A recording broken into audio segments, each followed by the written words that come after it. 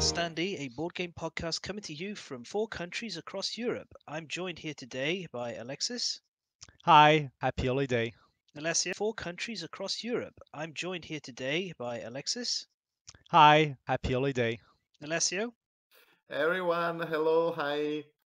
Audrey. Hey. And I'm your host, Fen. David is unfortunately unavailable today for this, the last recording of 2020, so he's not here to say goodbye to this terrible year. We're going to be talking about, just 2 topics today, but a lot of games, I imagine. That's going to be games you play over the holidays, those with family or friends, even though at the moment it can be difficult to manage that. But we'll start with seeing how everyone's doing in the podcast and what I hear you've had packages arrive.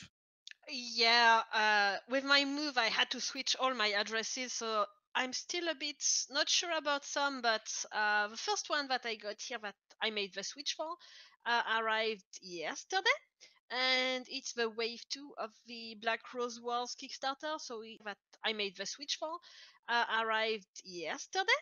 And it's the wave 2 of the Black Rose Wars Kickstarter, so it's a board game where you play mages in a fantasy renaissance setting, and you go around in rooms and you cast spells to invoke creatures, and you fantasy renaissance setting, and you go around in rooms and you cast spells to invoke creatures, and you fight the other mages basically.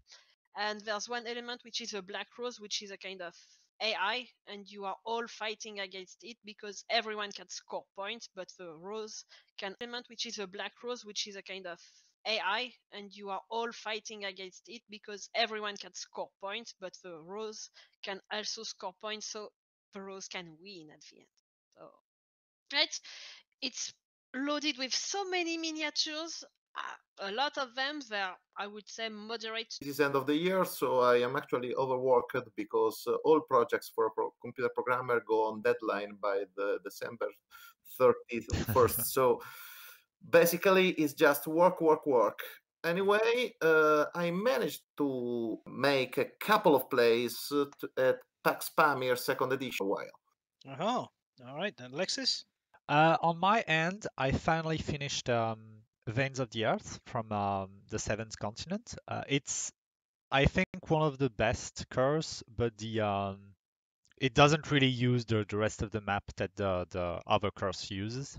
But I had achieved Wave 2 of a Tainted Grail, which I'll probably talk about in another episode, because I'm currently finally finishing the first campaign too. I've put it aside for a little while, and now I'm back on it. And then I'm looking forward to try the expansion campaign that I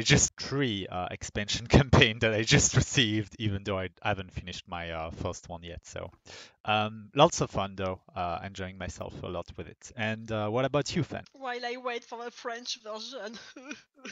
You will have to wait a little bit longer, I'm afraid. What about you? I'm afraid.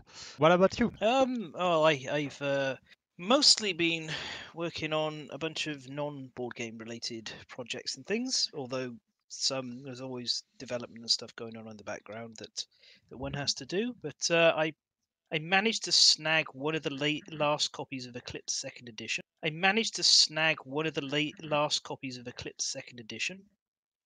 Ooh. Yeah, early around here, so they're all sold out again now, and I've only really had a chance to play that on Tabletop Simulator because getting 6 people together at the moment under the restrictions of the region is it's certainly, yeah. But I got to say, it's a huge improvement over the first Eclipse, which I did not like very much, but the second one, brilliant and just phenomenally well packed. Well, what we're going to talk about today is at the back end of the episode, we're going to talk about Bring It On You Guys. I went off and I found a couple of sites which have listed some games. And I can imagine this is going to quite often be a bit of, oh, I've not heard of this. But I'm going to walk through these lists and see if you've heard any of these at all. Some of Sure, them, let's some go. of them familiar, some of them aren't. So, first of all, I went to the Telegraph, which is a UK. Article is out yet, but my little sister just wrote an article on a board game that we can play during the pandemic with 2 or 3 people. If any of our listeners speaks French, I'll definitely try to add a link to the show notes or to our Discord. Yeah, that would be great. And who knows if they pop up in the list or not. Yeah, that would be great. And who knows if they pop up in the list or not. Okay, so this is the Telegraph's list. The first one's called Herd Mentality, and this seems to be one of these party games. With like questions and cards and things. Apparently, the most obvious answer wins. Never heard of To be one of these party games. With like questions and cards and things. Apparently, the most obvious answer wins. Never heard of it. I haven't either. It looks cute. It's got a box which is patterned like a cow. You've got to write the answers to questions down, and the majority. If I haven't either. It looks cute. It's got a box which is patterned like a cow. You've got to write the answers to questions down, and the majority. If you give the majority answer, you win because you're within the herd. And if you're not with the herd, you get stuck with this pink cow that apparently indicates that you're destined to lose or something. We know that if Yeah, it's got a little pen that you keep the pink cow in and everything. But I hadn't heard of that one before, so I couldn't say how it plays. But apparently, it goes up to 20 players, which seems a bit reckless in this day and age. I'm sure that the 20 players played in herd mentality. Oh, package! Oh, package. Yeah, they were Delivery. nice. Sure. That was completely unexpected. It keeps cropping up. It's from the guys who made Exploding Kittens. Yeah, I've heard okay, that one. Yeah. Yeah. So, have either of you played that, or do you have any idea what it's like? I've not played it. I've played Exploding Kitten a little bit, which is like I think a more fun Uno. I've seen it on the shelves, and apparently it's dodgeball meets card play with very super soft burritos that you throw at each other. So yeah, it was launched this year. I think that I saw the announcement because I follow the blog of Matt Inman, the guy from Exploding Kittens. So yes. The next, I haven't even, I think, heard of the company does this. It's called Taco Cat Goat Cheese Pizza. That does sound like a very party game again. It does. Apparently, it plays a bit like Snap, but you have to match the image on the card with a spoken word. Put the card in the draw pile and say put the card in the draw pile and say Taco Cat Goat Cheese Pizza in sequence. So it seems like it's one of those silly kind of fun, play it fast, slightly better than Snap games. That reminds me a bit of Anomia, if you ever played that. I haven't, no. Yeah, it's a very Anomia, if you ever played that.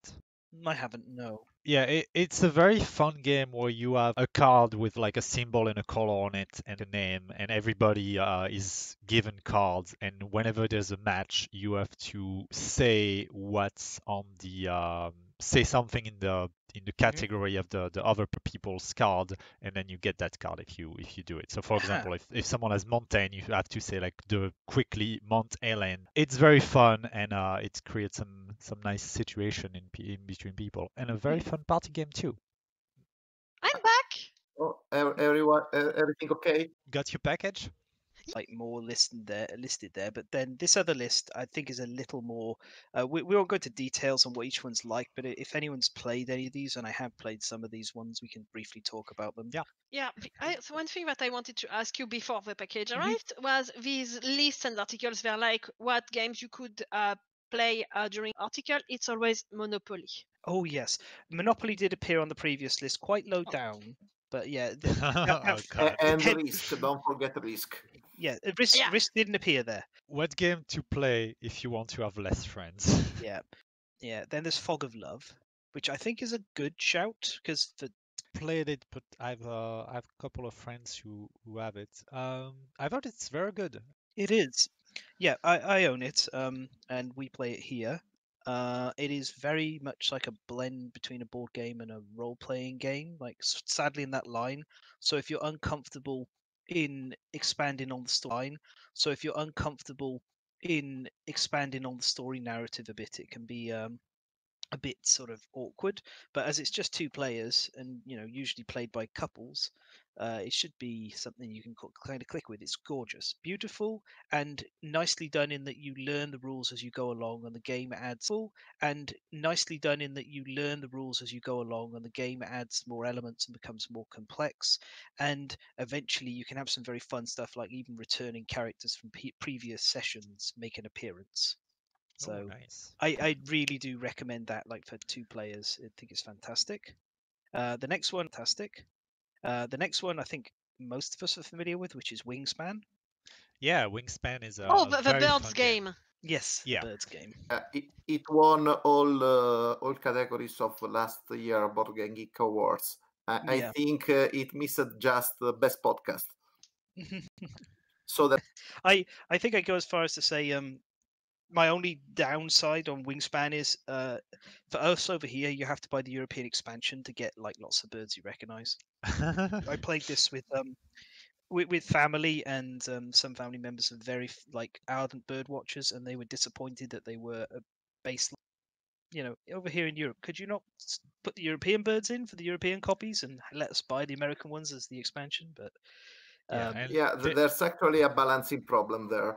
The American birds are actually super good. So the European expansion was also balancing because the original setup had a lot of birds who changed the.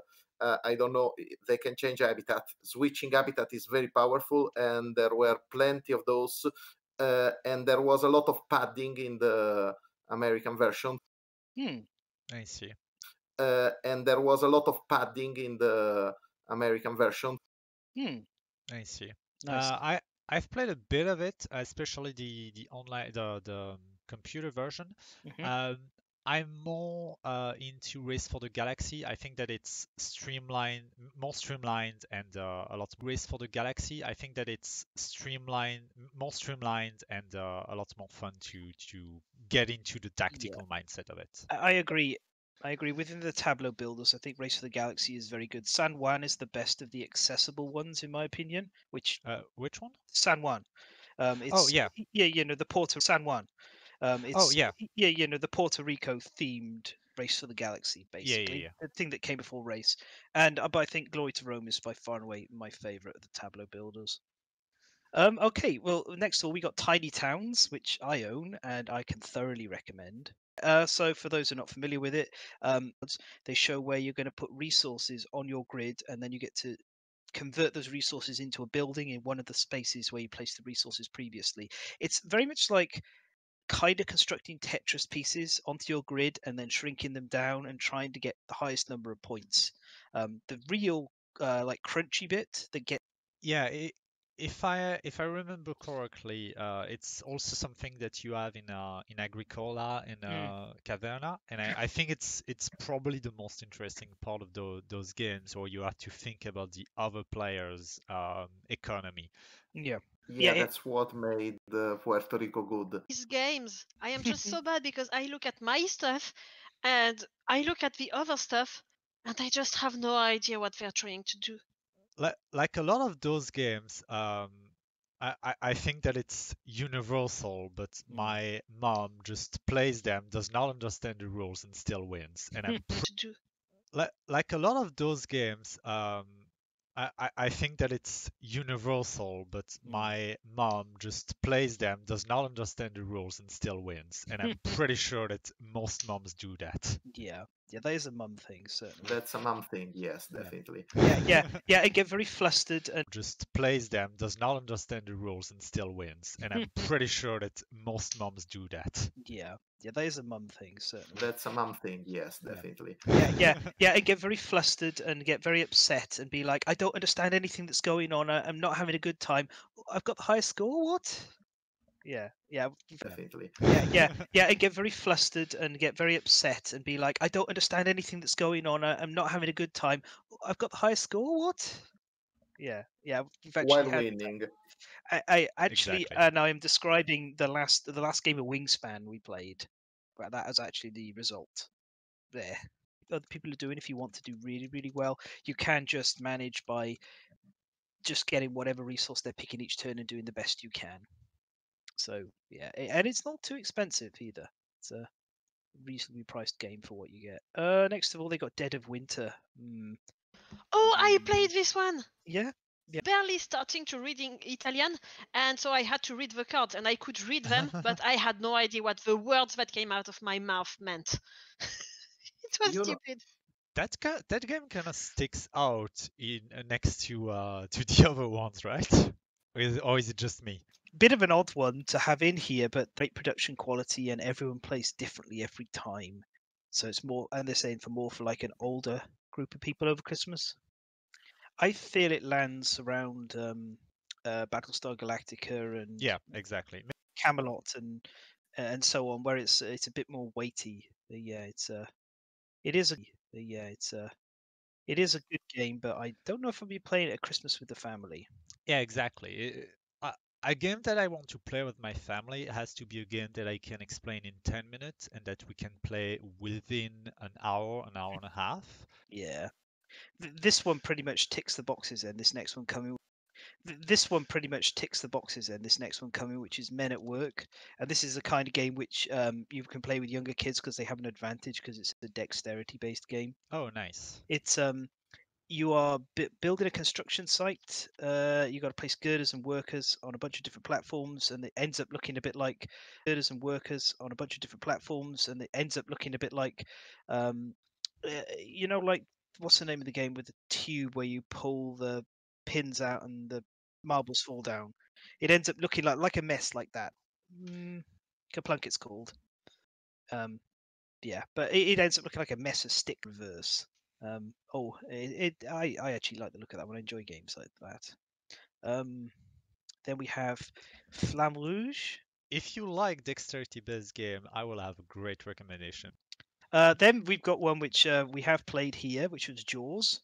Oh, yeah. A great recommendation. We'll probably we are going to talk about this in the future. We're going to hopefully get us all together to play it before we do. Well, 4 of us, because it only goes to 4 players, and there's 5 of us normally. But yeah, so Jaws, I can already say, is really good, very enjoyable. Still have to play. Same. Yeah, we're going to sort it out. Don't worry. Then we got Mysterium, which is always a hit.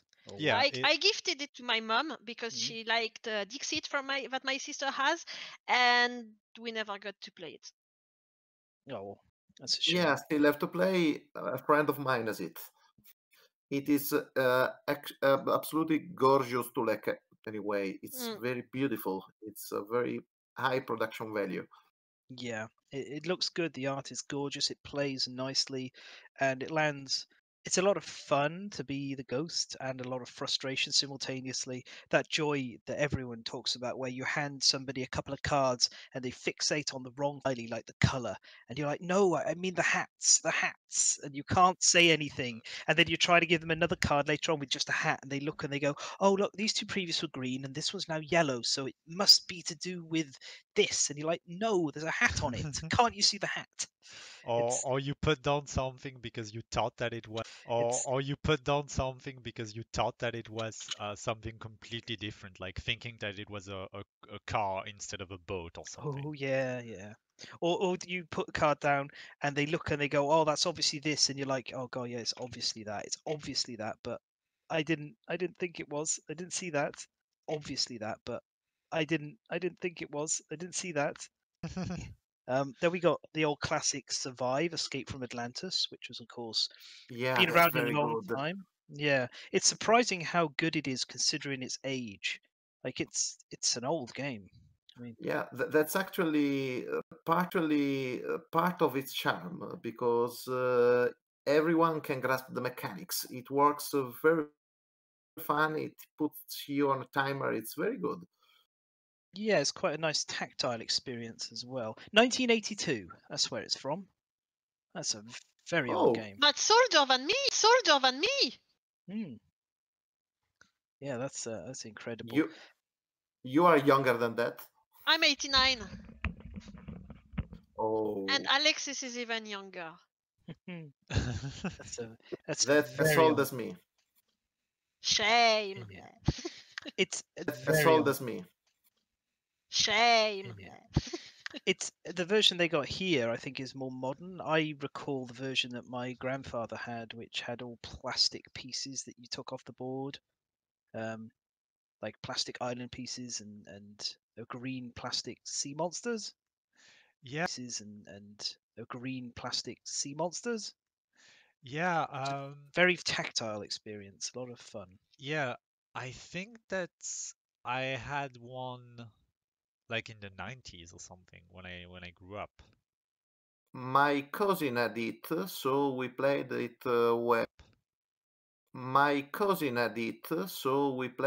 when we were together on Christmas and on holidays. So that's actually a very good game for holidays. Then we got Splendor, which keeps coming up on the list, and I mean to pick it up, but I don't like it. well, no, you describe it. Actually, you describe it and then tell us why you don't like it. Well, I don't remember everything, but I remember there are jewels cards, and there are numbers of them, and you have to pick. There is a kind of draft, but it feels like a draft, but it's not a real. There is literally none. Or I felt like there was none, and I felt that it was missing. But if it was there, I would not have seen it. So I just don't know what to do with this game. I played it at a convention 5 years ago, I think. And A little bit I like Dominion, right? Yeah, actually, you can buy cards in Splendor, if I remember correctly, because I have no direct experience in that. I was just curious, and one day I documented because it is considered a very good entry game. It is recurring. It is a recurring entry.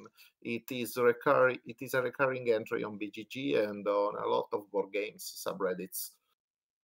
Next of all, we got one I've never heard of, but I really like the look of. In fact, I am really quickly going to like just push this image so you can see this for everyone else. If at home, you should Google this. I was going to talk about Oh, Wavelength. So you can see this for everyone else. If at home, you should Google this. I was going to talk about Wavelength oh, later. Where were you? Yes. Then Oh, then yeah. go ahead. You kind of take over. that. Here's Wavelength. Wavelength might be hard to describe without an actual picture, so I'd invite our listener to Google it quickly. Basically, one player receives a prompt containing two opposites, hot and cold or good game and bad game, as well as a dial that points somewhere in between those opposites. You then have to give a hint that fits your prompt, for example, lava if your dial points to the hot extreme, and your team tries to and gives it that game show feels. And it's very fun to try and understand the brain of other people. I've played this game with family. Um, when I played with my cousin, we were unable to get any points. When I play with my sister, we constantly got either 5. That game is Dixit for engineers. Yeah, a little bit. What I love is that there's a lot of cards, and some of them can be really hard. So, for example, one of the one that we had was like underrated movie and overrated movie. And like overrated movie is extremely easy. Underrated movie there's a lot of really cool opinion-based ones that I really like. I'll buy it. Sounds like a fun game. Right. Then we got The Quest for El Dorado, which apparently is another racing board game. That's actually a very nice twist on a deck building game. It's basically a deck building game where all players begin with the same deck, and you can move. The goal of the game is to complete a race to the door of El Dorado, and you can either buy cards or spend cards from your hand. El Dorado, and you can either buy cards or spend cards from your hand to get points to move. And it is very simple, as in all Knizia games, you basically end up with wanting to do more than you can actually do. And Knizia games, you basically end up with wanting to do more than you can actually do. And it works because it's very fast. It feels like a race. There are multiple paths to victory, and it's so easy to be played that actually my 6-year-old kid is very good at it. Nice. Nice. And then we got our obligatory Ticket to Ride cropping up in the top 5. And I'm gonna say this is the one I would pick myself, which is Ticket to Ride. But I'll be honest, I do not want to play Ticket to Ride with 5 or 6 players because it wears out its welcome. I think I only played USA, Yeah. and yeah, there are some points where as soon as you get over 3 people, it's just impossible. Yeah. Well, if I was going to rank them, I'd put USA at the bottom. Like Nordic countries I quite like as well. I really enjoyed Switzerland, which is a 2-3 player specific map. But this Ticket to Ride New York, I think was just been the best of them. You're done in 15-20 minutes. You get all of the experience of Ticket to Ride, and you're like, oh, well, let's just have another one. Let's play best of 3, which is pretty cool. Speaking of which, the entry level cooperative game turns up next, which has already been mentioned once today. Pandemic. Yeah. Yep. Yeah. Perfect timing. Very appropriate. It's just a good game when it comes to being not too complex, but easily able to overwhelm you when you're playing. Not like mechanically with the rules, or this is too much, but like this situation, we can't deal with it anymore. It's it keeps the difficulty on a knife edge. Yeah, I would definitely more recommend Pandemic Legacy. I think that it managed to make that that knife edge play into a story which is very interesting. Like you are able to win despite having really harsh odds, and then the game offers you a bigger challenge, and you manage to keep escalating so that you constantly ride that high. It's very well thought out. Indeed. I think overall Pandemic is a very good first co-op game because you don't have many different things that the players can do, so you can discuss between each other without being parasited by too many things and abilities and stuff. That's all a cup of tea. Actually, as a programmer, I love to have global knowledge of a game state, and I like to foresee the future outcome and the future updates of the game state.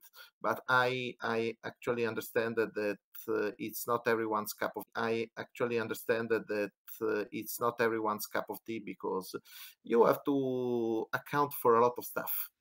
Yeah. Yeah. I imagine we will probably talk about Pandemic in length at some point. Next of all, one of my always recommend if somebody says, what can I have that's 2-player, is Jaipur. What I have that's 2-player is Jaipur, which is just wonderful. Which is Splendor for 2 players.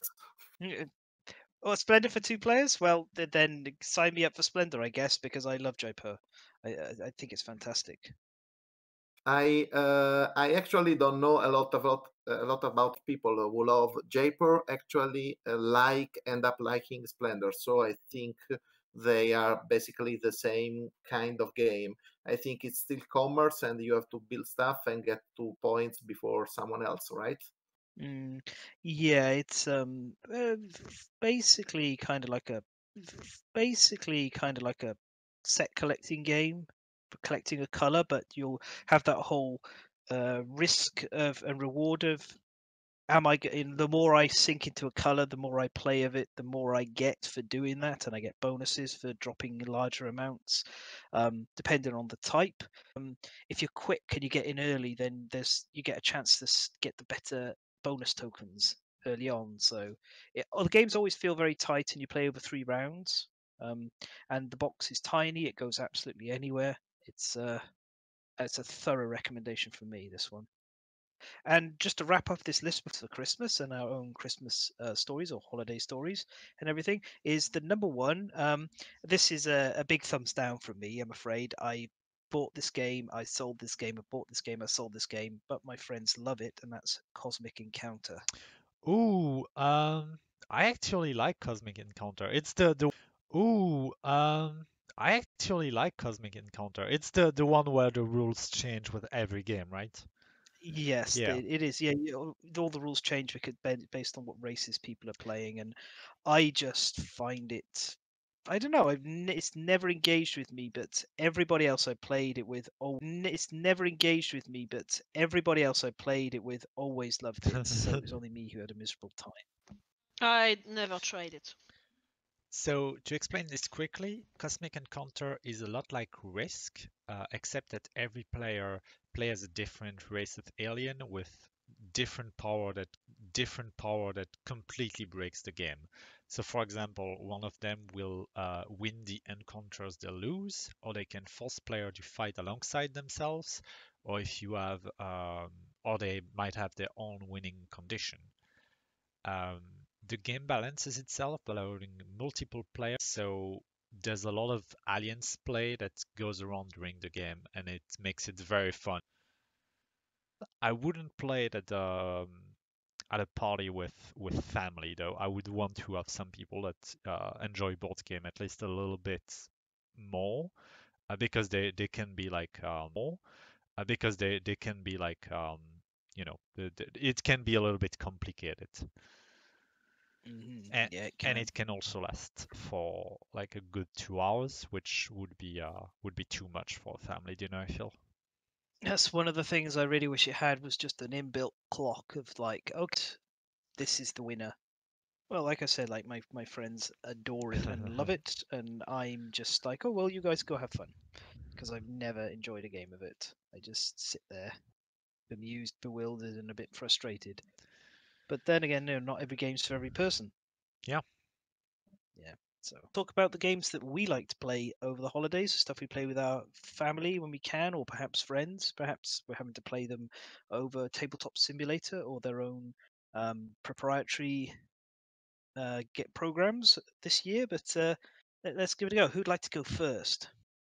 Oh, I have one which is colleagues from university and my brother, because basically it is an old game, but the Italian print of Chaos in the Horde World is actually didn't go out of print for a lot of time. So I snatched a copy and gifted it to my brother. And since then, we play it on Christmas, actually, when it's Christmas, the day after, or St. Stephen's. I don't know if other countries celebrate that day. Nothing like skulls for the god of skulls on Christmas. God of skulls on Christmas.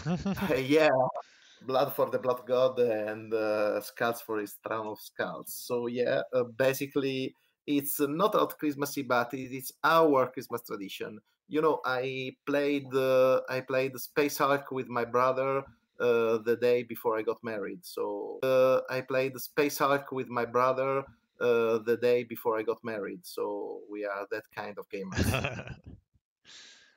Actually, I lost both games. We ended up playing until 3 a.m. I mean, if you have fun, have you Yeah, really that's a lost? fun. Yeah, it was a win. The day after, on the morning, I got married, so I lost on all the line. I was going to No, suggest, but you couldn't be lucky in everything. yeah, of course. I actually wanted to delete this sentence. Please delete it in after action, because before my wife hears it.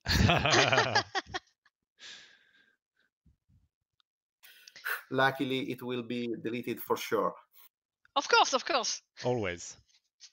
Hi, this is post-production Alexi. I tried to delete that line, but I was unable to edit it out. So sorry, Techless. The aforementioned Quest for El Dorado, so that's our Christmas games, which are famous board games. Otherwise, we play cards.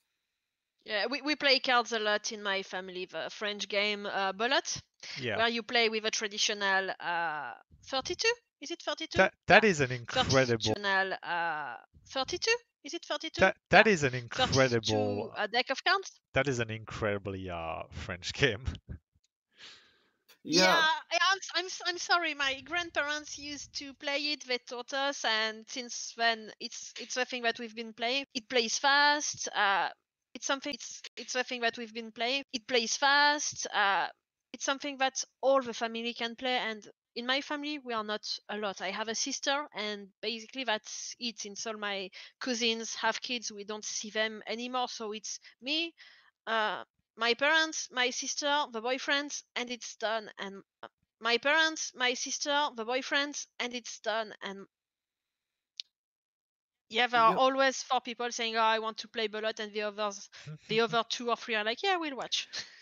It's like Bridge for French people. Actually, a lot of countries have their own traditional set of cards. For example, the traditional set of cards is from Naples, and it's 40 cards. I think that's 52 cards, the French set, the hearts, clubs, spades, and diamonds. Yeah. 52. Yeah, 52, and you make it 32 if you take out everything from 2 to 6 included. Yeah, just get out of here.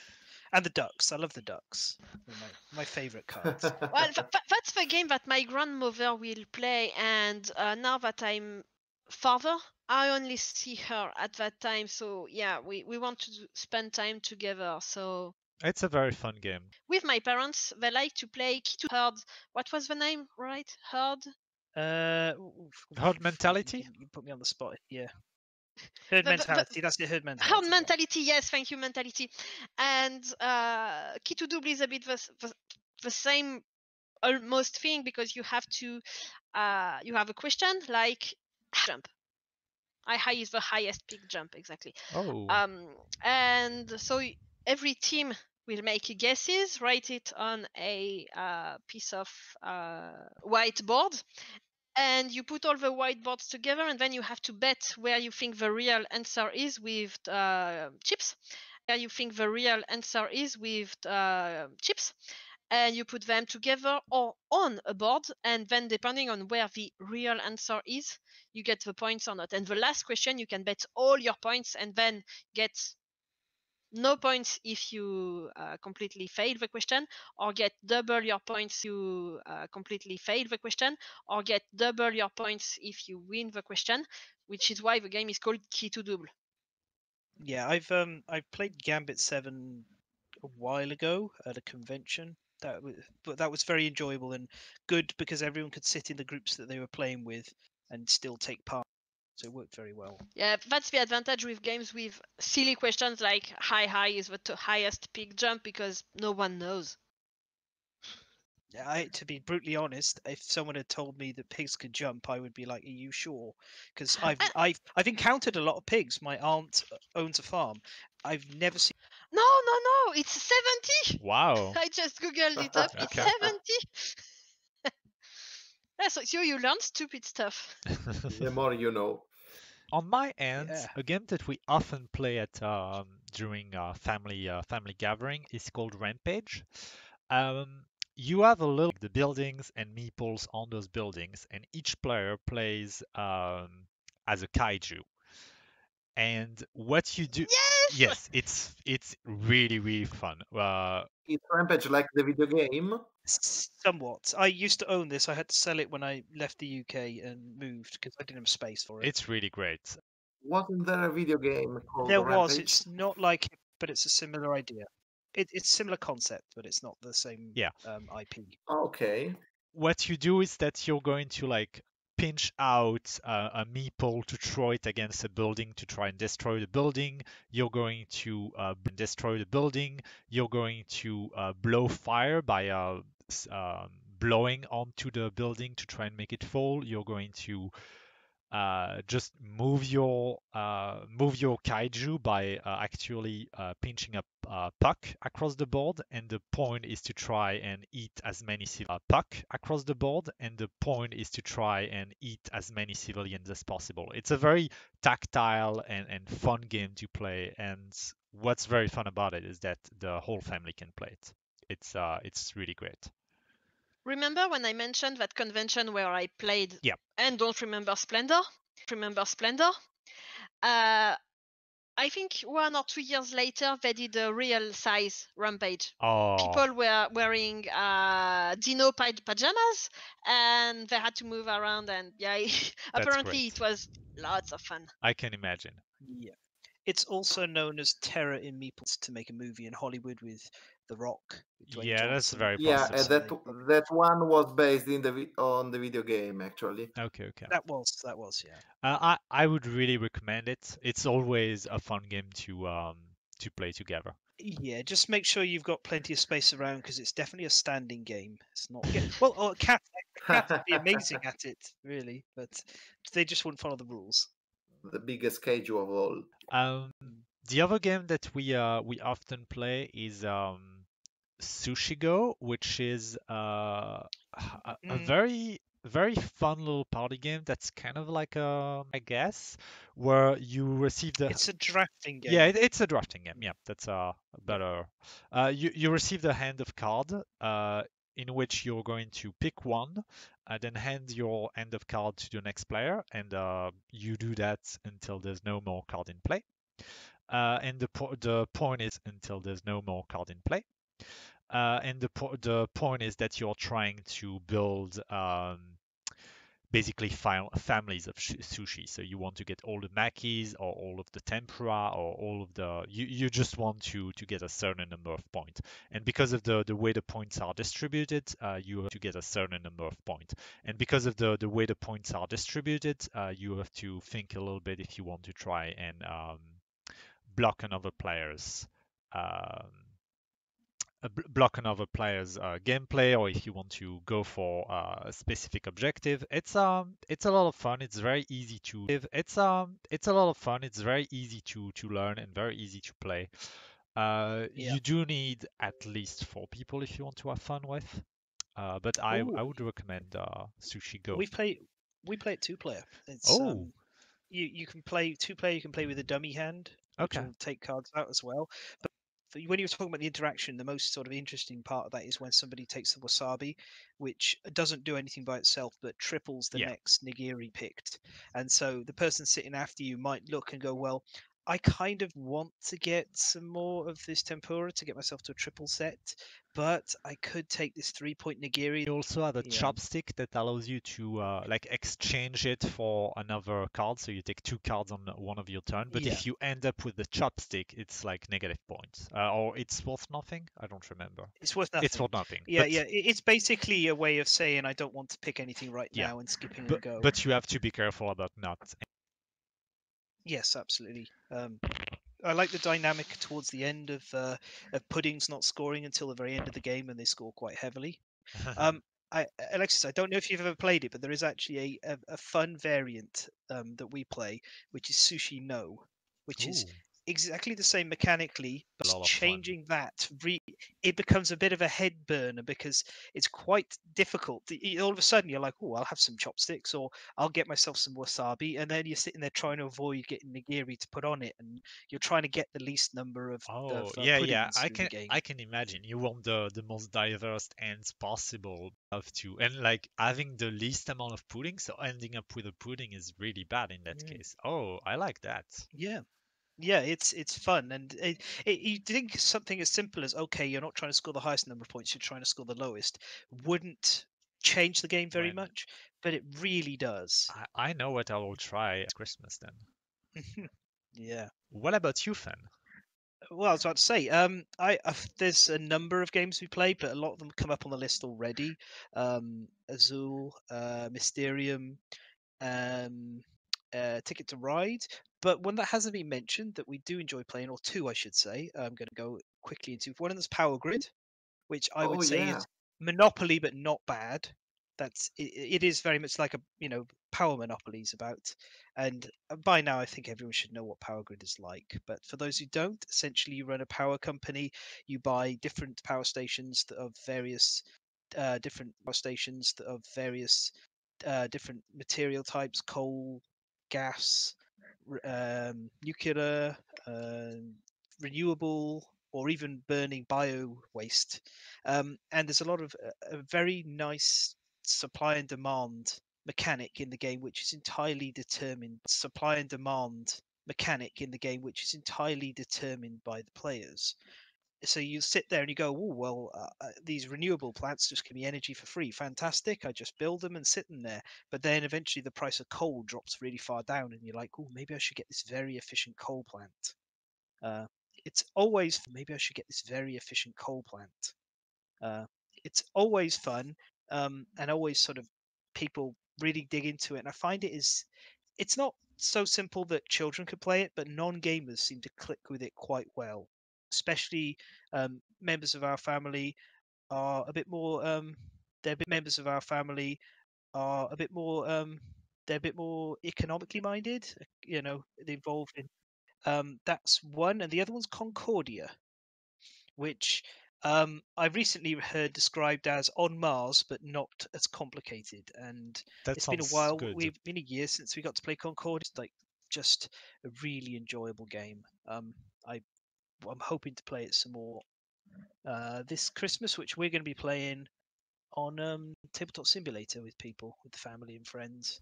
Such is life in 2020. Yeah, such is life. So it's a Roman times set economic game.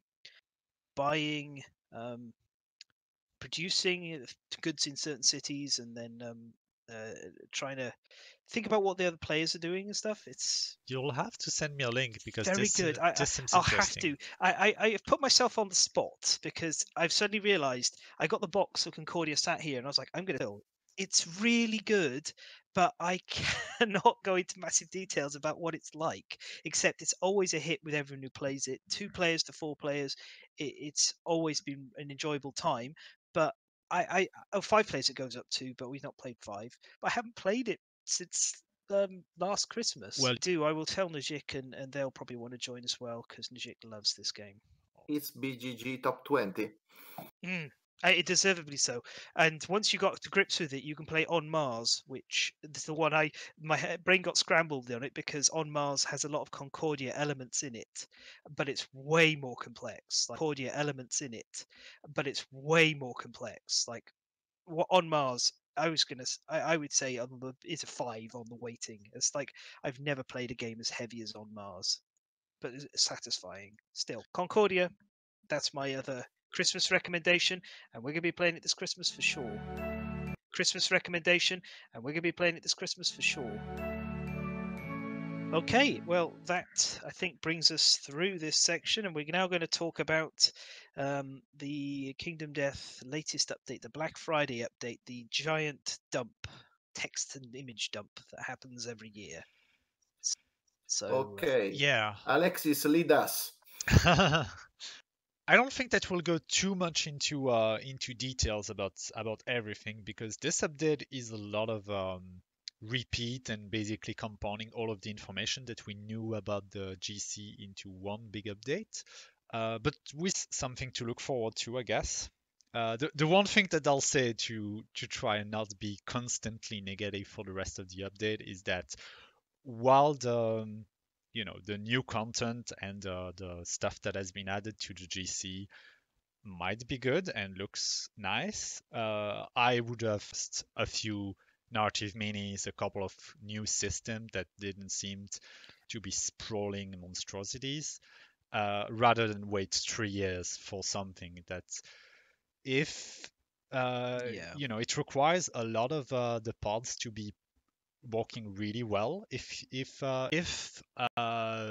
of the monsters are bad, or if the philosophy system doesn't work, or if the pattern system is not really well implemented, then the whole thing might go down and just be a really tedious campaign to play. And there's already a few systems that look like they might tedious campaign to play. And there's already a few systems that look like they might be very tedious, like the philosophy system that I really like the idea of, but might be a lot of management, or the encounter system, which might be the very same. A lot of lengthening the game. The encounter system, which might be the very same. A lot of lengthening the game time for not a lot of reason. Like it could have been just another monster.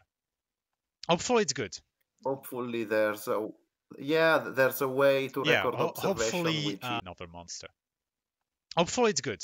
Hopefully there's a way to record observation, hopefully which is Adam thought about easy making to keep the track game of. less tedious on some of the management and stuff, but we'll see how that goes. In any case, unless you have something to say, Fen or Audrey. I do. I just wanted to say, people who are within my community will know that I'm in the same position as you.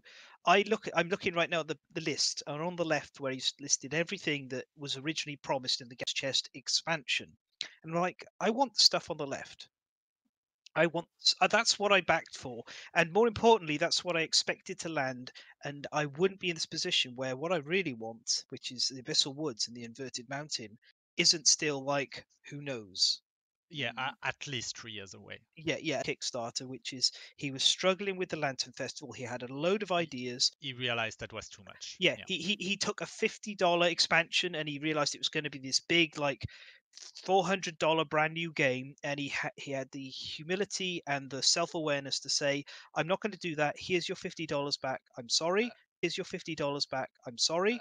I want to do justice to the king and the king's story and the scribe, and I'm going to do it properly. But we'll do a new Kickstarter and we'll get some new stuff come in and we'll reprint the old stuff. I like that. I thought it was good game developer is someone who knows how to kill their babies. Yeah, it was. It was a really well. Is someone who knows how to kill their babies. Yeah, it was. It was a really well. I respected that move, and I was like, I like this. I think it's a shame, but I think it's best for the Kickstarter and the game. And the new Kickstarter landed, and I was like, fantastic! You've put and you've shown that you can control yourself and you can be sensible. And now this has happened, and I'm like, no, this is a whole new core game that requires the core game to play. Yeah, this here itself should have been another Kickstarter happening after all of this. He's got all these great ideas and everything, but it's just after all of this. He's got all these great ideas and everything, but it's just the wrong time for this. Yeah, but should or shouldn't, that's where we are now. And honestly, at some point, I think that the comparison with what the Gambler's Chest was supposed to contain and the other one next was supposed to contain and the other one next to it, for me it's like when I look at my account, this is what enters, this is what leaves, this is the mess that's in between. I take the right of the Gambler's Chest list, I make minus what's left, and there's all this in between that's left, and there's all this in between that got added over 3-4 years now, almost 4, and that's a lot. I got overwhelmed by it, actually, seeing all the plastic figures in the update of what was supposed to be there, because there wasn't much plastic added actually, but they represent so much gameplay. The king, the croc, there's much gameplay behind it, and wow, that's overwhelming. It is. The God Hand too. That's new. In any case, I always think the God Hand is in the big Black Friday updates. I have to read them again 2 days later, read them again a week later, and I still don't get half of it because there's so much information packed in there. I don't remember half of it. Yeah. And then this time I could remember the updates because it's the one good thing about this. Well, not the one good thing, but like the best thing about this update is that it finally compounds every information about the GC into one update. And there will definitely be some more content creep and some stuff that we haven't heard of that will come up later.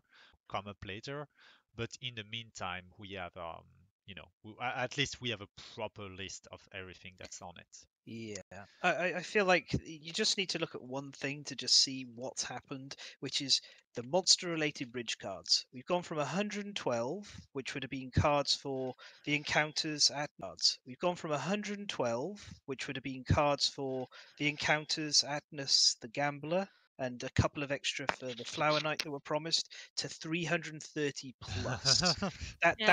That's triple the size of what's going on, and that is not including all of the additional cards and stuff that's just been added in on the additional cards and stuff that's just been added in on extra. Like they've gone from 64 gear cards to 200 plus.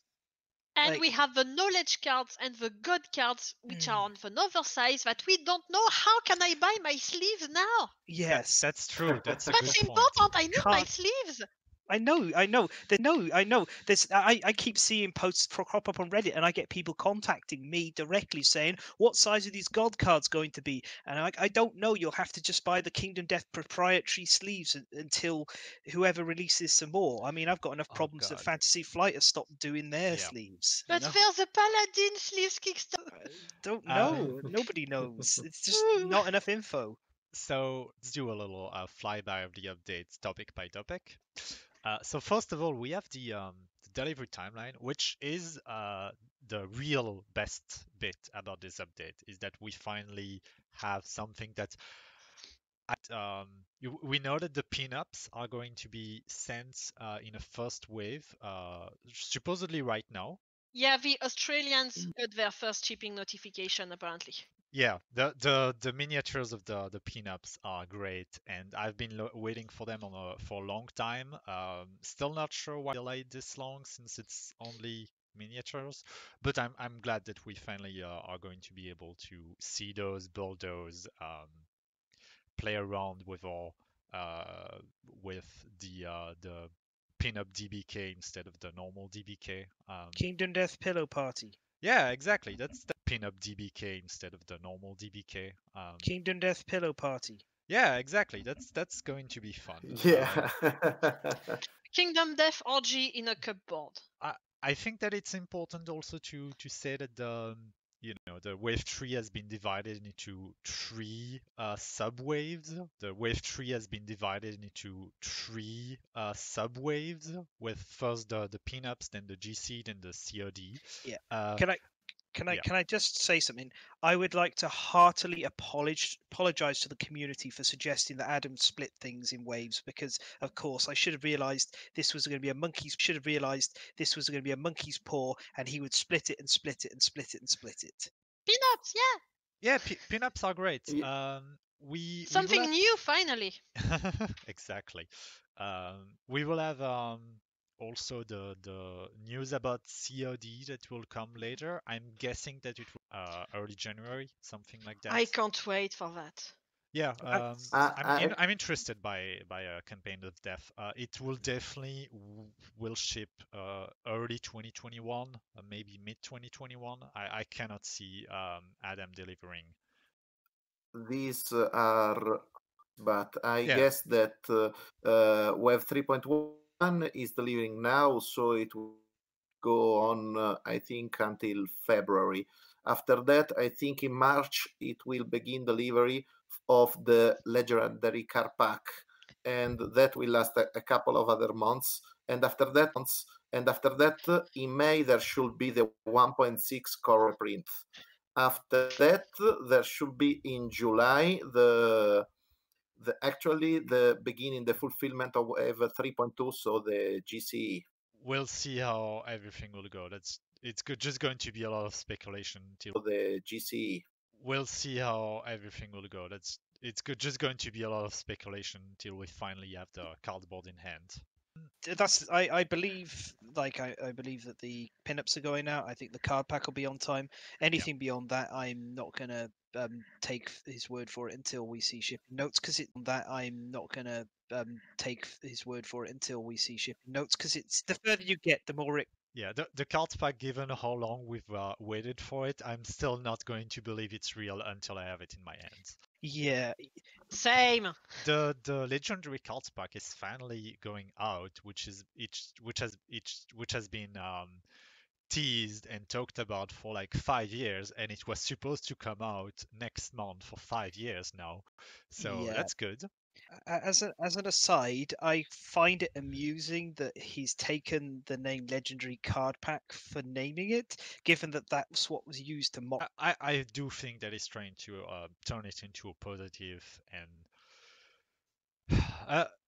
it's probably going to be a bit disappointing. Like I'm expecting for some nice stuff. For example, the fact that the core monster are going to be less necessary with other monster to replace them. That seems like a very good direction to go. Yeah. A bit late, but hey. There's a bit of a kick in the teeth in there, though. Losing the stone circle means we lose Harvest Ritual, unless the Screaming Antelope's in. That really hurts. Harvest Ritual is one of those things that it's the only. KDM 1.6 that's finally that's coming out. That will be basically KDM 1.5 plus the content of the cards pack, which that's good. It's good that it's finally being printed a version with the with everything in it. Although there seem to with the with everything in it. Although there seem to be a new rulebook that's going to be just for the version 1.6. Then we have all of the update about just for the version 1.6. Then we have all of the update about Gambler's Chest news. I don't think that we're going to go into detail with everything because, as we said, a lot of it is just going to be, repeat of the content that we've seen before. A lot of it is just going to be, repeat of the content that we've seen before. First of all, we have all of the narrative minis that are going to be into it, finally in plastic. So I think that Audrey is very happy about those. Yeah. I love them. I love the narratives. I'm sure about the narrative minis than I am about any armor set. I think that they all look really good with interesting dynamic, custom bases. Which ones are your favorite? Putting you on the spot there. Yeah, I love the Shadow Stalker, the one that's wearing armor and she's leaping in the air. And yeah, I think she really has that dynamic kick that some others have less, and I just love that. Yeah. Tough guy, the fat guy. Yes, he looks amazing. I love him. He's really Yeah. Still, I think my least favorite, both wear the same armor set, and that's the Magma Masochist. I like. She's got a nuclear scythe in dragon armor, and she looks incredibly dynamic and unusual. And then the Champion of the Goblin, who just looks like an armor kit survivor. He's my least favorite. I just really dislike survivor. He's my least favorite. I just really dislike that oh. one. It's just an armor kit survivor, but resculpted at a bigger scale. Because you can do that almost that exact pose with the armor kit. It's got a nice base. My favorite one is the Cockroach Queen. I think my favorite one is the Cockroach Queen. I think that she looks amazing. I love the bug. I love the pose. She has a very fun base too. She's my different favorite. Then we have like a little highlight of the pattern system. Is too. She's my different favorite. Then we have like a little highlight of the pattern system. I don't have anything to mention that hasn't been mentioned either by Fen on his Patreon or in other places. Yeah, I'm just going to quickly surmise that mostly to instinct, although interestingly, the Rawhide bandana is just linked to survivalism. It doesn't have the insight trigger on it for some reason. I find the keyword triggers on the pattern stuff to be very inconsistent. The gear itself is the stuff that's been shown here is a bit lackluster, but the imitation butcher mask looks to be that interesting from the one that we've seen up to there. So yeah. Say that, but there is one. Yes, the Hypersight Visor is great. A Hypersight Visor is. Just forget that it's like a bit kind of genre bending. It's a unique and unusual and incredibly well balanced ability that I think is fantastic. Yeah. It's Very interesting. So I hope that the padding cards work like the negative fighting cards or the positive disorders. So they are there just to not to keep stuff interesting with some of randomness. Yeah. But of course, the right bandana is of course. Yeah. But of course, the right bandana is of course less than a Rawhide headband, so it will be your third choice actually. The ability is also really not that great. Like even if it didn't use the Rawhide bandana, if it was just something that you can craft, I don't think that would ever if it didn't use the Rawhide bandana, if it was just something that you can craft, I don't think that would ever use it. No, it's just wrong for the way that the game is played in that period because Rawhide is a crit set. It doesn't even work with Rawhide. It doesn't work with No, it's a crit set. It doesn't even work with Rawhide. It doesn't work with No. Dagger specialization. It doesn't No. synergize with any of the elements that are on it. It's just really weird. It's really odd because Yeah. this is Bright Eye's pattern, and she's a dagger. Yeah, and it requires a dagger special too, which Yeah. makes no sense because it doesn't synergize with daggers at all. Anyway, No. we have the scout system, which this is something that I'm really happy to see. I'm really happy to finally have news. I'm really happy about the way it seems to work. I love the smaller gear grid. Going to be a lot of fun to play with, and I'm looking forward to Yeah. it.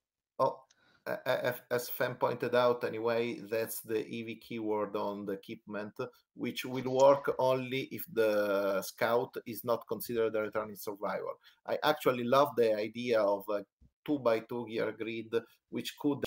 Yeah, and the Cypher rival thing is also very, very smart to and do, to do and implement. Yeah, you'll also have to balance, I guess, scout gear and actual combat gear in case you want to have them into the fight in a pinch. I think this is going to be really interesting to play with, and that's probably one of the best new content from the GC. Yeah. Then we have the encounter. I don't think that there's anything to say about the encounter. It came out a while ago, and it's just the exact same. I think the shame here is that it was interesting when there was going to be two different encounters. The fact that this one means that it's going to be a lot of repeat for the next 3 years. Yeah, it's a shame. That's like, as much as I like the Smog Singers, I do think it kind of sucks that now we're only getting one encounter. Yeah. Showcase your system, have two different variants of it. At least we could have seen a bit more about the ping for the encounter giants. Oh yeah, I would have still the resin prints. Yeah. I would have loved to see a little bit of the process. On a completely strange news, after Adam said that he would not do any content creep anymore, we now have the Wanderer system added to the PC, and 3 new miniatures that are just thrown in and not on the original list, with Lucky as a Wanderer. Not Lucky. I really like that. I'm really, really happy. I like it. I feel like there should have been shop content. Yeah, it should have content, but I'm happy that we're finally seeing what the wandering system will look like. I like the way that it's introduced. Seems like it's going to be fun. Also because actually Wanderers and philosophies, if they work, they lend themselves to be shop content in the future. Yeah, definitely. They will be easy to use to introduce new white boxes.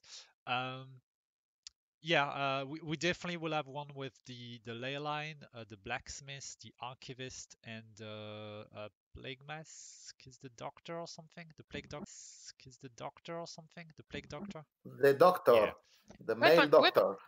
Weaponsmith, not blacksmith. Weaponsmith, my bad. Yeah. The champion weaponsmith. She's the weaponsmith who was trained by the Cyclops Knight. Yeah, that looks good. We'll have to see what's up with that, I guess. That looks good. We'll have to see what's up with that, I guess. Yeah. Fun fact: the male doctor is basically the one miniature that was never reprinted or sold again after the first run on the shop. That's interesting because I'm trying to buy the first run on the shop. That's interesting because I'm trying to buy one for ages now. Okay, well, if I ever see one on eBay or something, I will I get it. We also know that there's 2 new Flower Knights. Still not sure what they will be. I don't think that the Flower Knight can be fixed with 2 new AI cards. I'm in agreement. Yeah, I have no idea. Problem. Unless one is the stats. Yeah. Even the stats just wouldn't do it. The idea of the Flower Knight fight is It's very interesting to have a luck-based showdown, but basically the entire game makes gaining luck and builds around luck too powerful to actually work. Yeah. Well, what was needed to do was basically you need so you're looking at it of like, okay, well, if I get lots of luck tokens on one or two characters, Yeah. then they can handle that section and the others can deal the others, and you have kind of a back and forth on the feeling like the fight and the Flower Knight on two different offenses then. Yeah. Or But spending as it stands, luck token and having to try and yeah, like yeah. You should not have a monster that you can take 4 survivors without weapons in, and then they can punch it to death. yeah, even the lion level 1 will just hack you to pieces if you do that. Yeah. Then we have the new monster from the GC, so the Crimson Croc, the Gambler. Then we have the new monster from the GC, so the Crimson Croc, the Gambler, the Song Singers, Atnas, the King, and Godhands. We know basically nothing about the King and Godhands, so I don't think that it's worth talking about them. Neither Not the Gambler. really, no. The King, Godhands, so I don't think that it's worth talking about them. Neither Not the Gambler. really, no. The King, the King, we might have a word about it at some point because yeah, the Gambler we know is just going to be it's going to play like the Watcher, not mechanically, but it's sitting the same role as the Watcher in the campaign. Yeah, it's going to be a one-off fight. So role as the Watcher in the campaign. Yeah, it's going to be a one-off fight. So Lanternier 20. I would love if there was more fight with the Gambler because the Watcher I feel can't really joke intended breathe with only one fight. It needs a couple more to like take its wing. The Crimson Croc, really happy about the change on the weapons, the weapon look. The rest is stuff. Everything about the Crimson Croc is the high point of the Gambler's chest. Yeah. I had to laugh at the paint writing though, but yeah, here. Oh yeah, definitely. This is one of those things where it's like that is fine to procrastinate on because this first lot of art looks like it's out of a generic World of Warcraft game or something, just a generic fantasy game. Whereas this new stuff, yeah, yeah. Whereas this new stuff looks like death stuff. Yeah, and also it's nice to actually see the how they laid the stuff out for printing, which turns out to be the same way that the community lays the stuff out for printing. But hey. Yeah, I like the way that everything seems to look with the Croc. We also got some news about the Smokesinger equipment. Look with the Croc. We also got some news about the Smokesinger equipment. Very happy about it. It looks like it's going to be a bard or like hunting on type style where you can attack and use songs to boost other player. KDM always needed more support equipment to boost other player. KDM always needed more support equipment, and this seems to be it. So. Oh, it also looks like you will fight 3 Smokesingers at once in the showdown board. Yeah. Yep. Yeah, definitely. I mean, it feels like he's. Definitely. I mean, it feels like he started work on the. They started work on the encounter system, and sorry, on this encounter for the encounter system, and then went, oh, we need another set of monsters for this campaign. Let's. These ones are working quite well. Let's promote them up and expand on their gear. Yeah. Seems like it kind of looks like the siren luring the survivor and trying to make them sing. I like the fact that they weaponize guilt. I don't know. I don't trust stuff which tricks you into guilt. Yeah. Yeah. Well, you'll have to go through a lot of emotional breakdowns. Then we have Teclis. No, yeah, actually, the very cool part about the gear shown, I think that is that by renewing itself and Honed is actually a solid mechanic. It is all that Frey should have been. Also, there's the fact with the Smokesingers equipment that we actually have supports which just do buffs to Singer's equipment that we actually have supports which just do buffs to survivors in a very consistent way, and while they sing, they can keep singing. So that's a very interesting new level of play and new depth. Yeah. The problem with Honed is that it makes weapon New level of play and new depth. Yeah. The problem with Honed is that it makes weapon you know, kind of useless if you use them wrong. I'm not sure if I really would ever bring a weapon like if it's around weapon crafted tier, a weapon like if it's around weapon crafted tier, I don't think I would ever bring those out. Yeah. You remember that you could have whetstones someplace down the line. Yeah, maybe, but you know, that's one gear to put in your grid. It just feels like if and you might lose it, that works. If it's a strength 5 and you know you try to bring it against a level 2 and it just breaks, then you're basically out of a weapon. Yeah. The way it's going to work is the way that the community have used Frail, which is Frail is completely irrelevant because players do not let Frail trigger. Exactly. Are either going to be underpowered or overpowered. There's no in between with this kind of mechanic. It's an all or nothing thing, with the exception of the Bloodglass Longsword, because you can repair your own edge when you break it. So you're not encouraged to be super careful with that. Instead, you go at it, you break the edge, and then the longsword is well designed. That should actually have been like a basic version of Honed, you know, that you spend 1 to repair it. Yeah. You spend a blood token to repair it.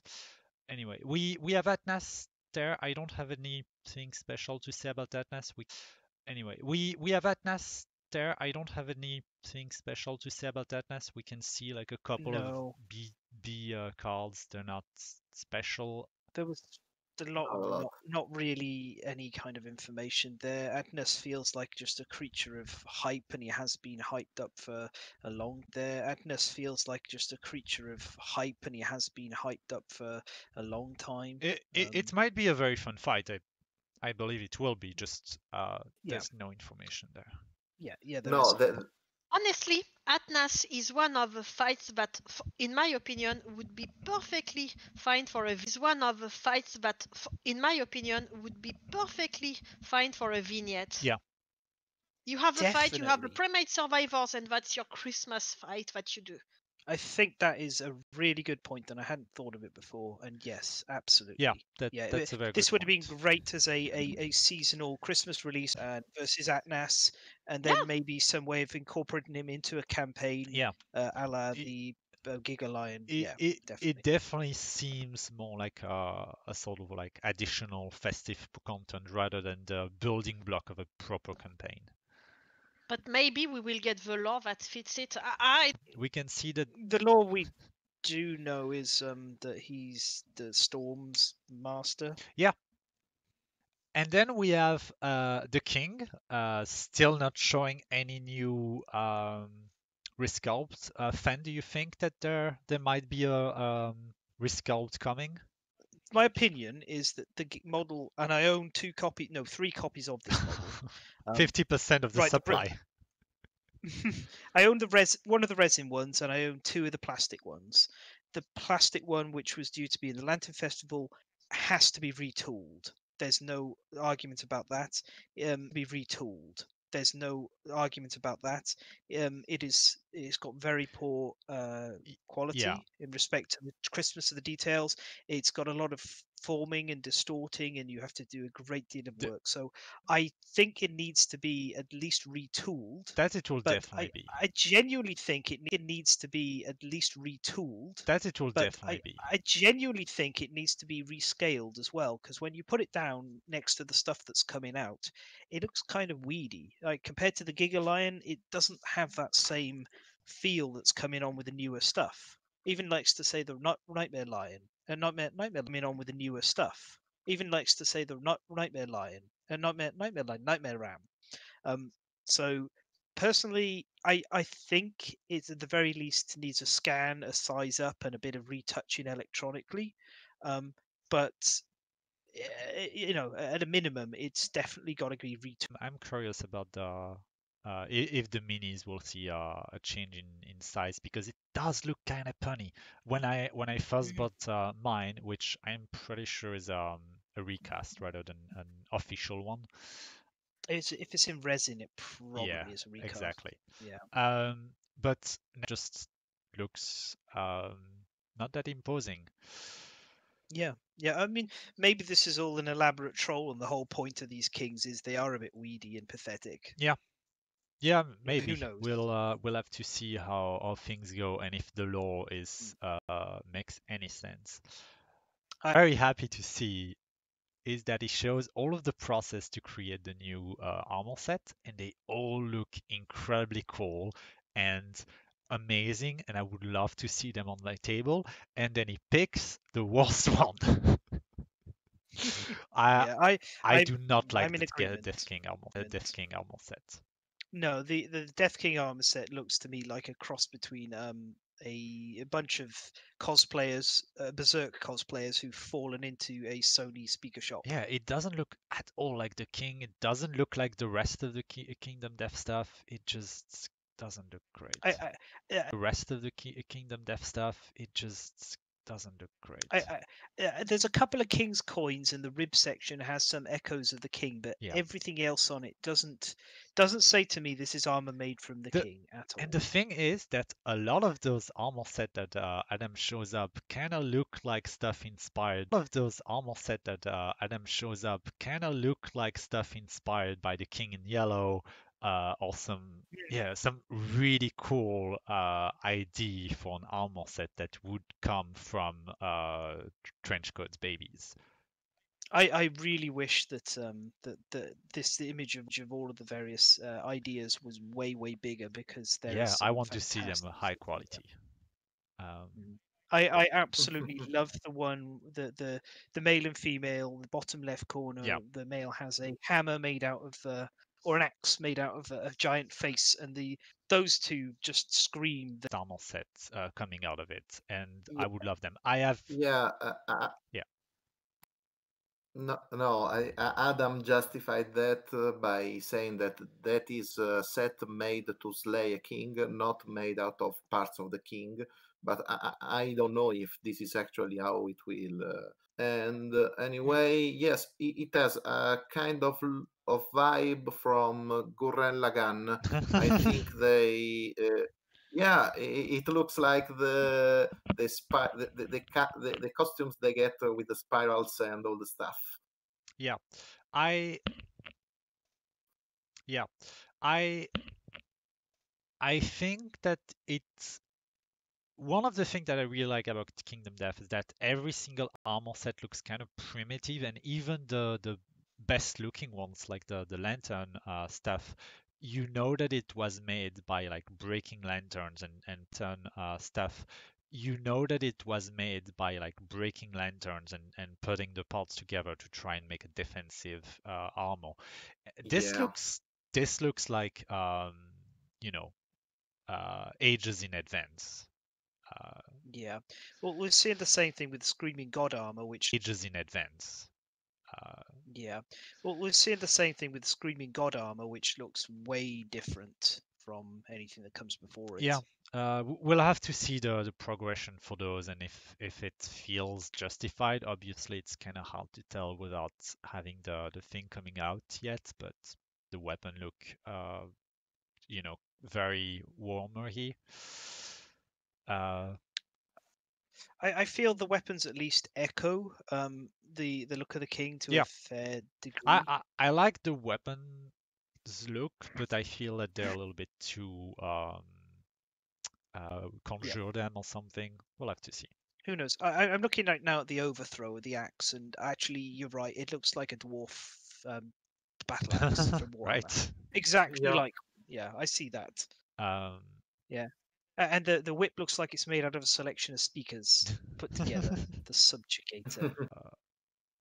The rest of the king's gear, that whip will probably have some proper strength. So Yeah.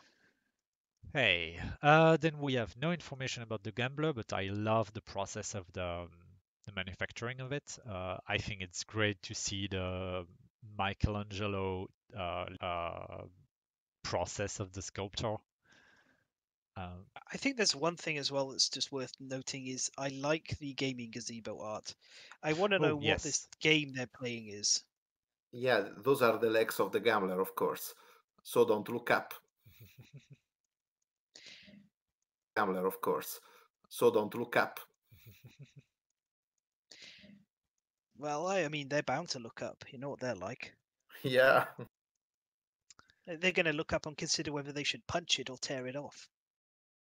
Then we have no information about God Hands, and that's it. Then we have no information about God Hands, and that's it for the new monster. Then we have the philosophy system. I'm one of the person that is interested by the philosophy system. I like the idea of having a lore-filled little booklet that you can look at. I have no idea how any of it will pan out. It kind of feels like you will exchange the cognitive cognition for knowledge cards at some point and have little boost that seems to only affect the cognitive cognition thing. That's like a sort of a, we have the philosophers, what is it called? The sanatorium where they discuss and exchange philosophy and maybe will progress there. I have no idea how any of this will pan out.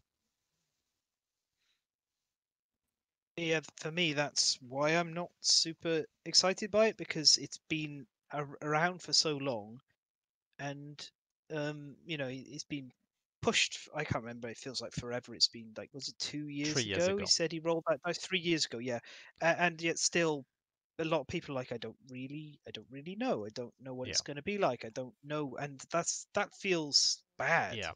To be this far in with and still looking at that and going, I don't know.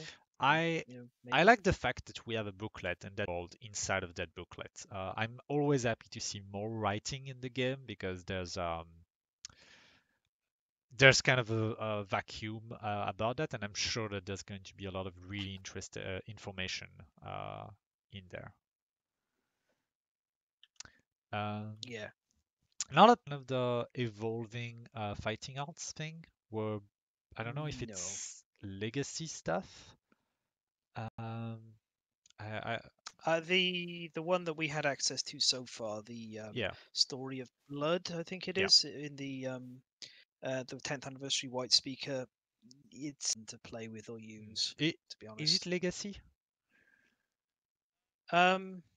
It's a strain unlock, and then it upgrades while that survivor has it, and then when you get it again, I think it's only upgraded during that campaign. Okay, so where do you fill it?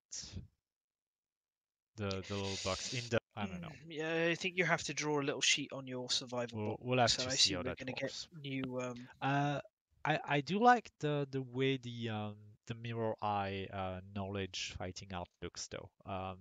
The look of it and the abilities where you need to gather in some ways.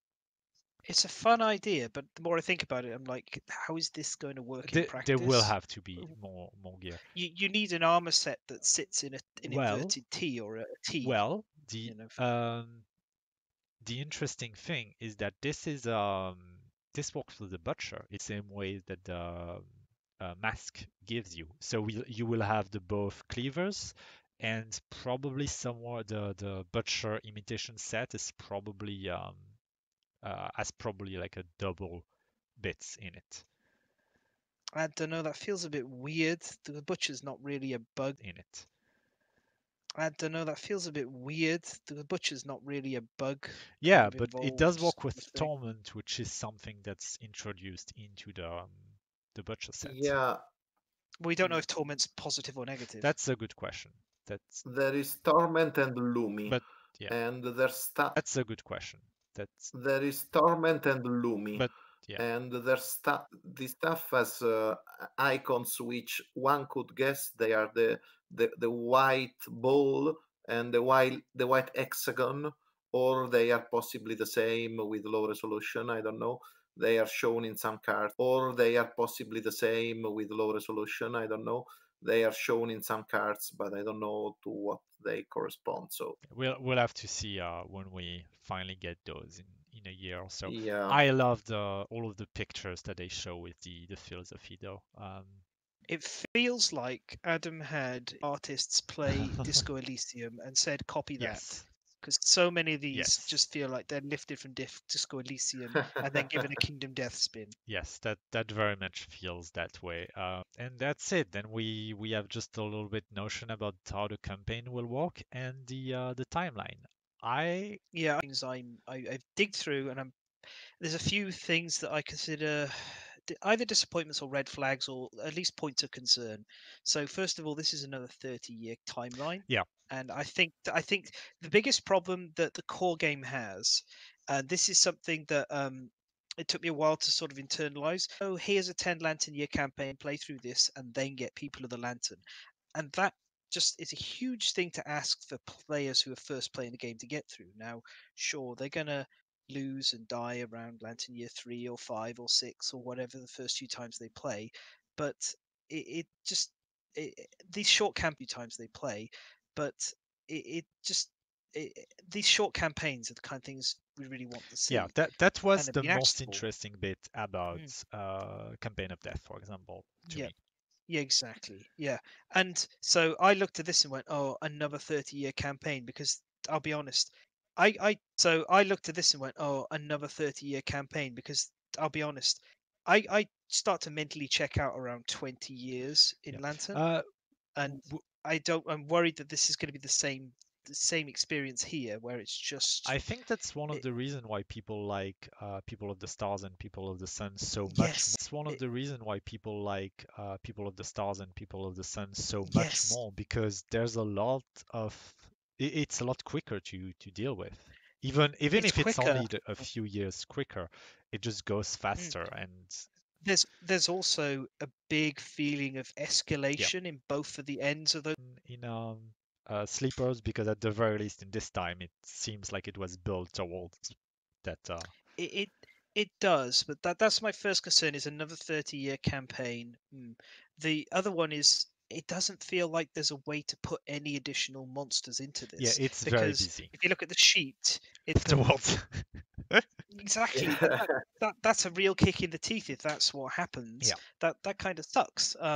So and I'm looking at this and it has the same problem. There's one major problem that crops up time and time again with the Kingdom Death timelines, and that is, what on earth are you doing after Lantern Year 12 that the level 4, 5, and 6 is a revolutionary enough that you are brought on to wanted to fight them again. Oh, let's fight the level 4 Crimson Croc because we're going to upgrade our armor. Yeah. And that'll step the I power. really hope that there's a new level of armor for each monster. And that's the problem. That brings me to the other sort of. And that's the problem. That brings me to the other sort of problem. If he was planning to do that, really should say it. Yeah. And not saying it in there is a failure.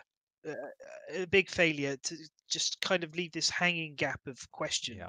And so we're left speculating on something that could make or break the experience, because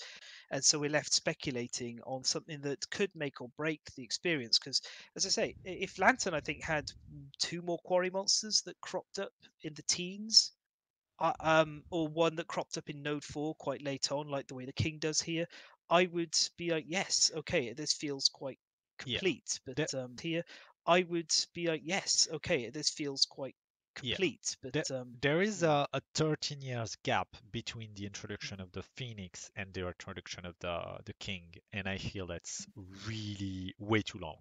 The King should have been Lion God level of power and introduced 14 or something. That would have at least filled those years a little bit.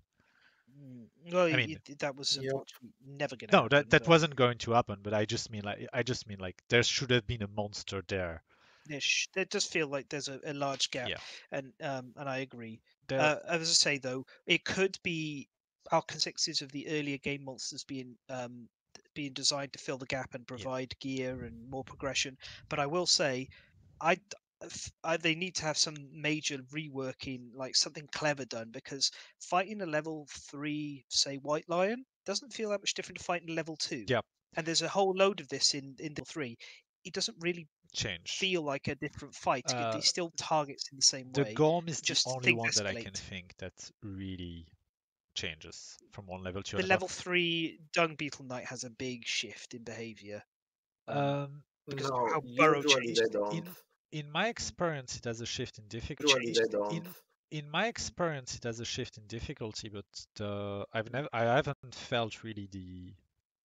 I've only fought it level 3 like 5 times maybe, so maybe that's not enough. But Well, it feels for more me raw. at least.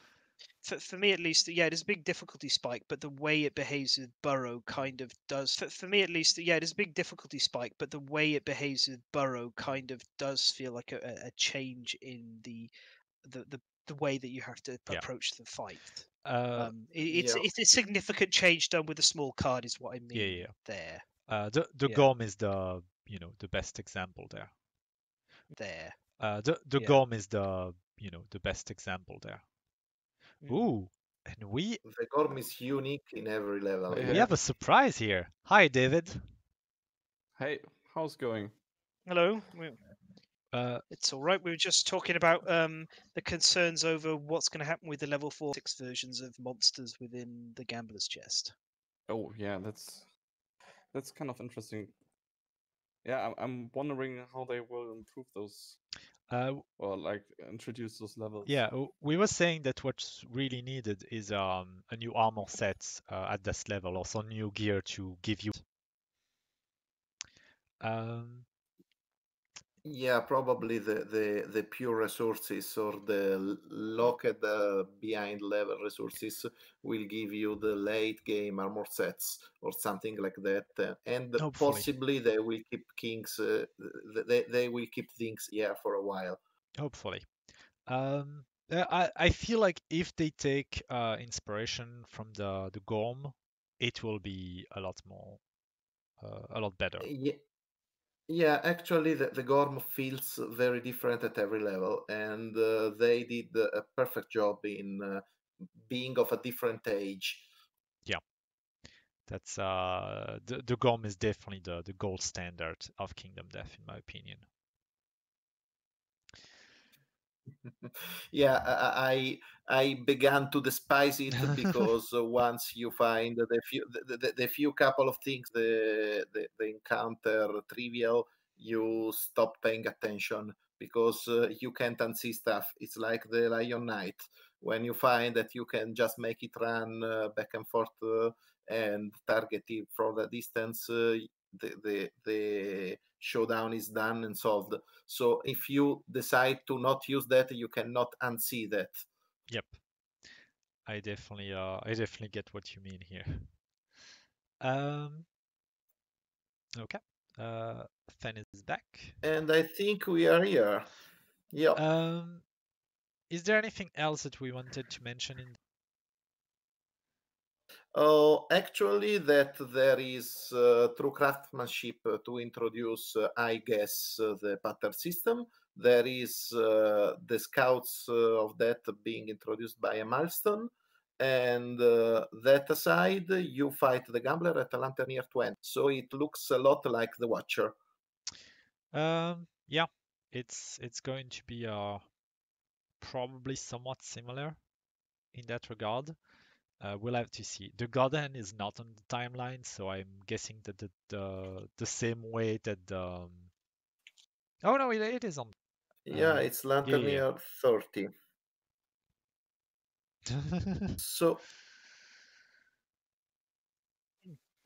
So that's it. Yeah. Okay, Fen is posting pictures. I'm just memeing a bit. Yeah. Sorry. Yeah. Well, David, did you have anything? Sorry, I was AFK because I have to tend the fire occasionally to keep it warm in here. David, did you have any overall thoughts on the Gambler's Chest? Anything you'd like to add? Yeah, really. I hope that the scout system will fix those roll a one and you dive moments a bit. So and maybe like roll a one and you dive moments a bit. So and maybe like a little bit of randomness now, I hope that smooths the curve a bit. Yeah, hopefully, hopefully they will give a couple more, you know, ways to fix that. Like for example, give a couple more, you know, ways to fix that. Like for example, the way that they can replace another survivor during the hunt if someone dies or something. That's I think that's good. I mean, at the same time, it's also a bit more risky because if you actually like lose, your stuff won't return. It seems like. Yeah. We'll have to see how all of that pans out once everything comes out. Yeah, we will. We'll have to just see how it goes. I mean, that's the important things now are that he sticks to the timeline that's been given here. It didn't have to be. It could have just been a bunch of Kickstarter extras. Yeah. And we'd have all had it by now and be very happy, but it's been And bloated up into being a big thing, and it's going to be judged based on yeah, this. it would have been very low expectation if it had just been like a couple of new system in play and oh, you know, this suits me, this doesn't suit me, who cares? It's whatever. Here, Yeah. everything has to fit together, otherwise everything breaks. So What I really hope is that the way forward like includes those optional systems, but like really as an option for us to use like the philosophy system. Yeah. Even if you don't want to use it, and you can only play like certain expansions in Wave 4 when you use that system, that would be bad. Yeah, it's one thing to have interaction between expansions. It's another thing to have a requirement within a $350 expansion. It's another thing to have a requirement within a $350 expansion. And that's about all we have time for here. So I'd like to say this is the last episode for 2020. We hope you have a good holidays and a good new year. We'll be returning early next year. Have a good holidays and a good new year. We'll be returning early next year in January to continue with our twice monthly release schedule. And from myself and everyone else, I'd just like to say have a great time, have a happy holidays, and you can catch us on our various social media. At Alexis. On Twitter at AlexiM4AS. And I wish all of you a happy new year. Alessio? Yeah, it's Teclis everywhere with a 3 instead of the E. Audrey? Yeah, you can find me as Millenia_minis on Instagram, and I wish you all very happy and safe holidays. You can catch David on Reddit and on the various Discords under Captain Yar with 3 R's. And you can catch myself under FenPaints at Instagram, and have a great time. Everybody say goodbye. Goodbye. Happy holiday. Bye. Bye bye.